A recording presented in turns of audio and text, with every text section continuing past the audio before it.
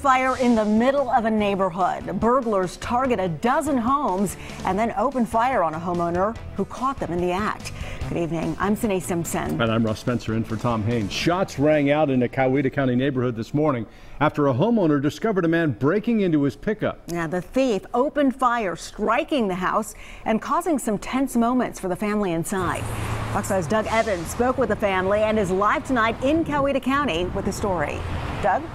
Sine, one of those bullets went through several walls in the house, and Warren Gerard told me that he feared for this family inside.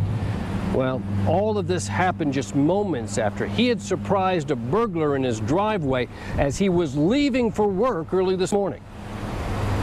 There's the bullet hole right here.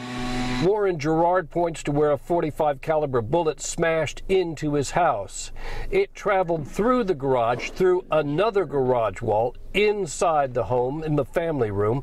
They know it's a .45 caliber because, get this, the slug smashed into the back wall of the house, and then ricocheted into Warren Gerard's recliner. That's where they found it. Here is how it all started. I walk around to my truck and I see somebody, and I yell, and he slips and falls. So I'm starting to walk back in the house, and I hear a gunshot. So I'm starting to run back in the house at this time, and then there's about, what I heard, 4 other shots fired, and I go in the house and I talk to my wife and make sure everybody's okay, and then she'll call 911, my wife. The thief had smashed the window of his pickup truck, had also opened the unlocked door of daughter Millie's car. Her backpack was discovered in the bushes across the street with her school laptop gone.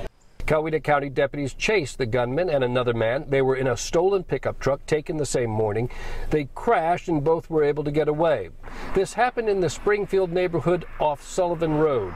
At least 4 cars broken into here.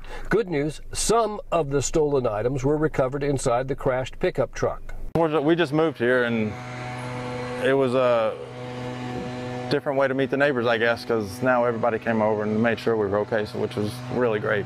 We have asked for anyone who has video to look at their video between 3 and 5 in the morning and see if they have any other video that we might be able to go with.